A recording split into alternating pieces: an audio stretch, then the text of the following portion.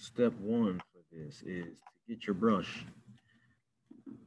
clean it off on your paper towel. If it's a little bit of a color, that's okay. Step two is paint your cardboard white. If you're more advanced, you can fade your white to another color. But for right now, I'm just going to do white.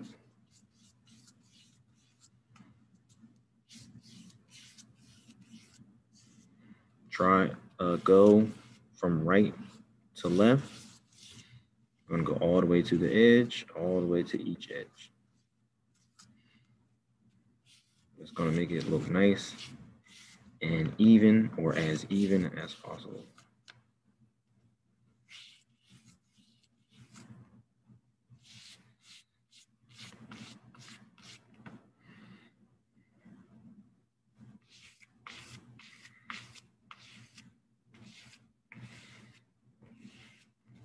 Yeah, and there's probably going to be a spot where your finger was a little bit.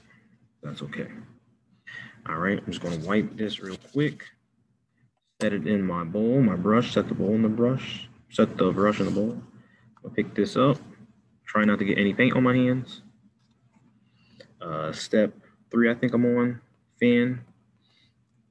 Fan it. You don't have to do it violently. Just fan lightly.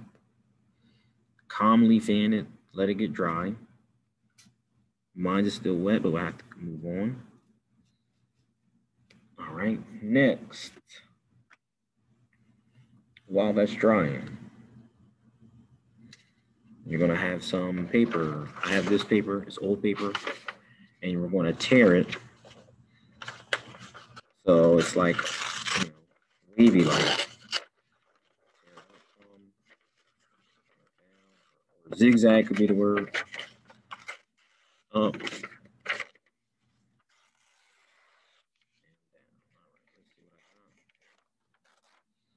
So now that I tore my paper, I have it something like this. That's my paper. So we're going to start towards, we're going to lay this paper on here like this, and then we're going to take our paintbrush. We're going to use stippling. We're going to stipple it here. Then once that section is done, we'll move it down, stipple again, then we'll move it down and stipple again. All right. So let's see what that looks like. Grab my brush. I'll wipe it off. It can't be super soaking wet. It's got to be just not too wet. All right, so I'm gonna put my paper on there. I'm gonna start somewhere closer to the top. Bam. I'm gonna get blue. You can do a different color. If you have a different color, use a different color. But if you want to use blue, use blue. All right, so now I'm just going to do stippling.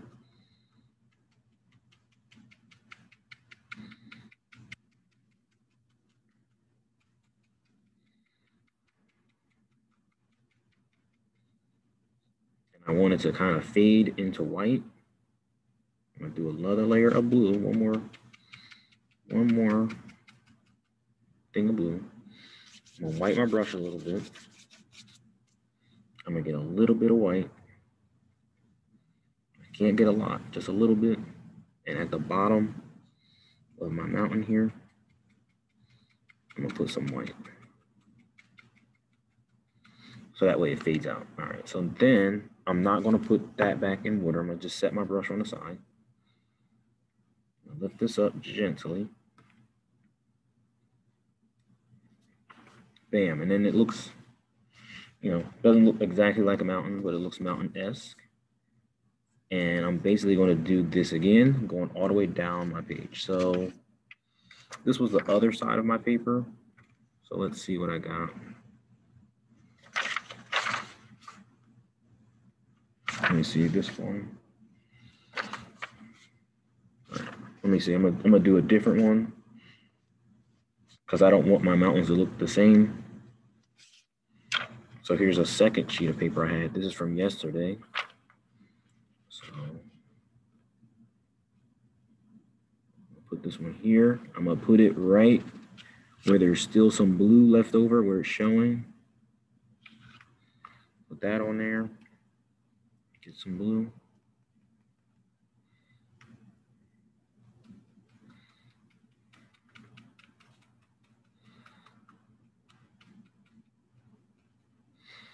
I'm gonna wipe it. Get some white. Remember, you can't get a lot of white.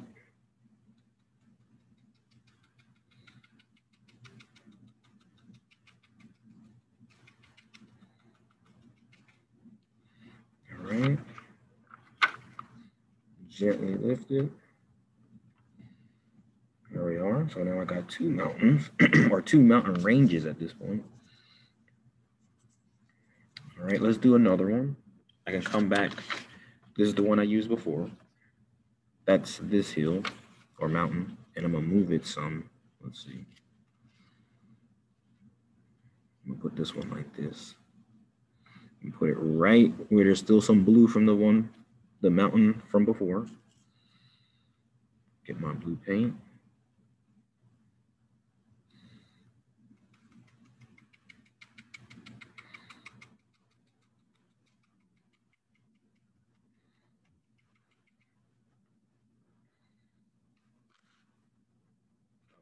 Forgetting white.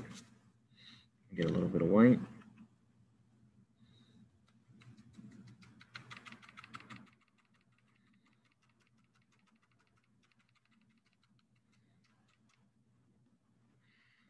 For this one, I'm gonna get a little bit more white. This is gonna be like my last one.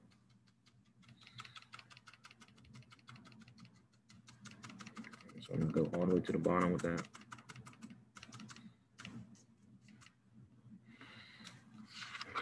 Oh, there you go. We got some mountains here. So that would be pretty much done for that one.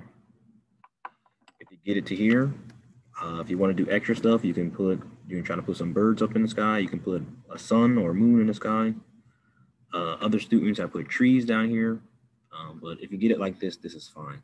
And that, once you get it to here, just take a photo of it, turn it in, and that's it for this video. Hopefully you guys can get your stuff looking something like this one.